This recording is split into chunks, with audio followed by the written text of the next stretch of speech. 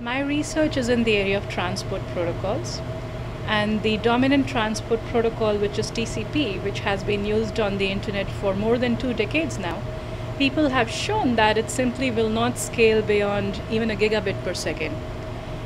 So researchers have worked on newer and newer protocols that can help scale better, but they sort of adopt the same framework that TCP does. So what we have done in our research is taken a step back, shed this legacy framework, and come up with a new paradigm that can, in theory and on paper at least, help us scale to even terabit per second networks. And these high network speeds, terabit per second, are really what physicists and astronomers and the scientific community would need to be able to really harness the power of computing. So most of the protocols people have designed in the past use this legacy framework, which has a fundamental speed and overhead trade-off. If they try to scale to higher speeds, they also impose a huge overhead on the network. If they don't impose an overhead, they can't scale well. The transport protocol wants to figure out at what rate can it send data. What it does is it tries to send some packets at that rate and see if they make their way through fine or not. If they don't make their way fine, then it says, okay, this must be too high, let me scale down. Now when it tries to do this at long time scales, it's sending a huge volume of packets as part of the probe. If you're talking about 10 gigabits per second networks, you could be sending 100,000 packets into the network. If the network can't handle it, you're gone, right? So that's the reason they have to be careful. Okay, let me try, but let me not try a speed that's too high. So they have to be very cautious in probing for the network, which means they'll take lots and lots of time to get up to terabit per second speeds. What we are saying is, let's think it differently. Let's use a really small time scale for probing. Of course, that's a fundamental notion. In order to support that, you have to add other mechanisms. But if you are able to support this idea that I'll probe the network only in a very small time scale, I'm just sending, a couple of hundred packets perhaps into the network. Even if the network can't handle them, I'm not causing much damage to the network. And that's really important because I'm not the only scientist who's going to be using the network. There may be hundreds of scientists. And if everybody starts, sending these huge volumes of probes without really knowing whether the network can handle, then that's just going to cause some kind of a congestion collapse in the network. So we have just submitted a proposal to the Office of Cyber Infrastructure to take this paradigm and develop 10 gigabits per second and higher speed implementations, production quality implementations of this paradigm on Linux. And the emphasis is to really produce well-working production quality stacks. And so testing is a big part of this proposal.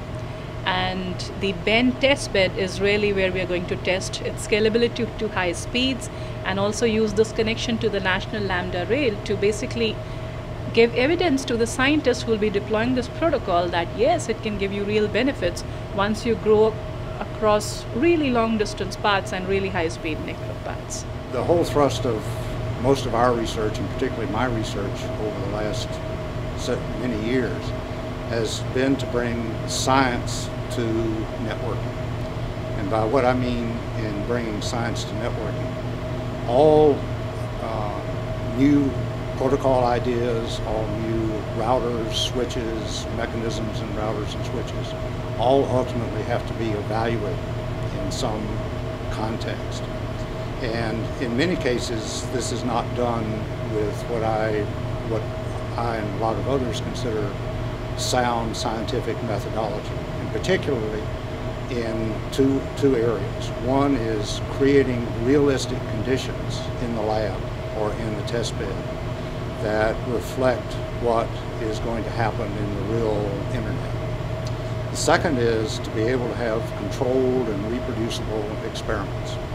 You don't know whether a protocol or a mechanism is working properly if you can't try it in different contexts with different types of traffic, with different loads, and expect to be able to reproduce those consistently.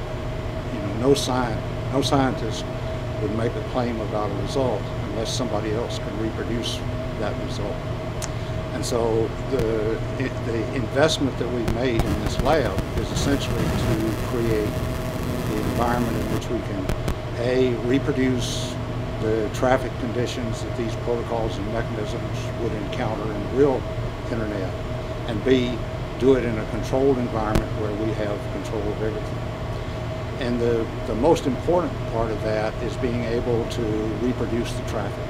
And we've worked for a long time on methodology to start with packet traces from live networks, create synthetic models of that traffic, regenerate it in the lab, and then run that traffic in the lab network against the protocols, mechanisms that we are trying to evaluate.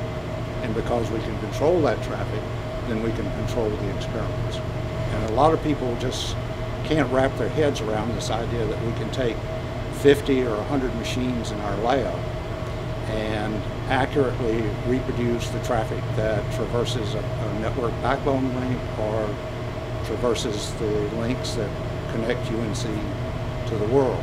But we've done that with very sound statistical measures of before and after, and published a lot of papers showing that. Some dissertations have come out of that. Where that ties back to Jaslene's work and our work with Renzi is that because we have been able to establish this configuration where we have machines in our lab going out through Ben over the National Lambda Rail back to another set of machines in our lab, means that we can run our traffic generation mechanisms on our machines with our traffic generating systems and run that traffic over this large scale national network that Jaslene was talking about, which means we have at least some control, not total control over the traffic. The whole idea that we can extend our lab and extend our traffic generation mechanisms to a national network just opens up a whole world of research that we couldn't do before. And since we were very successful with the research that we did right here in the lab, and I like to think that we have contributed to the whole field of networking, because we see people now publish papers that actually reproduce our methodology in whatever they're doing. So I think we have had a profound influence on that. And now we're taking it to yet another step by adding the Ben Renzi NLR connection to it, which is going to make us, I think, one of the premier experimental networking facilities in the country.